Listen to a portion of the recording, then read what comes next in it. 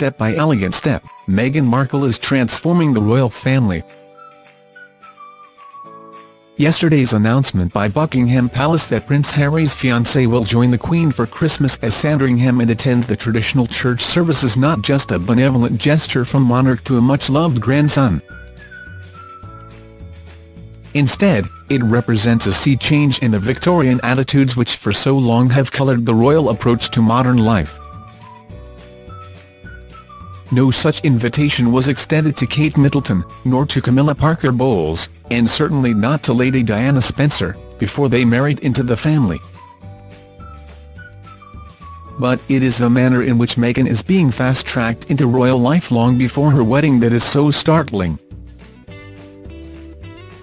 For I can reveal that earlier this week the American actress had another unusual starring role, accompanying Harry and the Queen to the royal household Christmas party hosted by the Lord Chamberlain at Windsor Castle.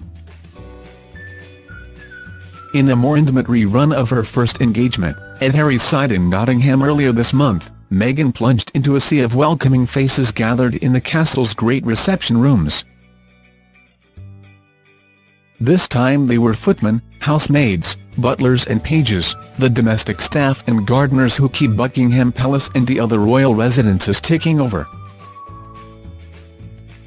While the Queen, escorted by Prince Andrew and her cousins the Dukes of Gloucester and Kent, was greeted with affection, all eyes inevitably were on the smiling figure of Meghan.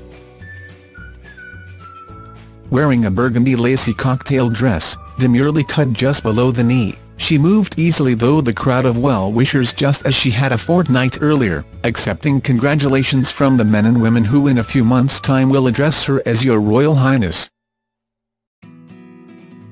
At the party, the formality was kept to a minimum with handshakes rather than curtsies. She asked everyone she met their names and what they did, one guest told me. It was very natural. Just as he had in Nottingham, Harry showed his confidence in her by allowing her to work her part of the room alone. As the 900 guests sipped flutes of mum champagne or Sandringham apple juice, Meghan, who didn't drink, circulated through the Waterloo Chamber, St George's Hall and the grand reception room where her own wedding reception will be held next May. It took her more than an hour. In fact, Meghan disclosed that she and Harry had spent last weekend at Windsor looking over the staterooms as they began making plans for the wedding. Clearly the benefit of being at Monday night's party was to experience what the same rooms are like when they are full of people. Her presence was a surprise to staff, who laughed when the Lord Chamberlain, Earl Peel, said in his address with masterful understatement that next year would be a busy one. He didn't have to mention the royal wedding. But it is the breathtaking speed with which the star of the TV show Suits is being absorbed into the royal world, while still not a royal, that has amazed even the most up-to-date courtiers.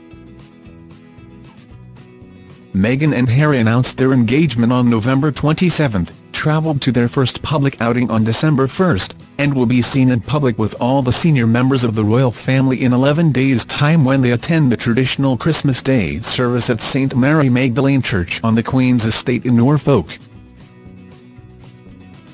It will be a testing time for Los Angeles-born Meghan. Christmas at Sandringham is a daunting prospect for an outsider, even one as poised as the 36-year-old Ms Markle. Meghan's presence means that this Christmas will be a historic one. No unmarried partner has ever been permitted to sit around that polished long table in the green-walled dining room, hung with Spanish tapestries, for the family lunch. Even though she too was newly engaged at Christmas 2010, Kate had to wait until the following year after her wedding to receive an invitation. She is now a veteran of 6 such Christmases.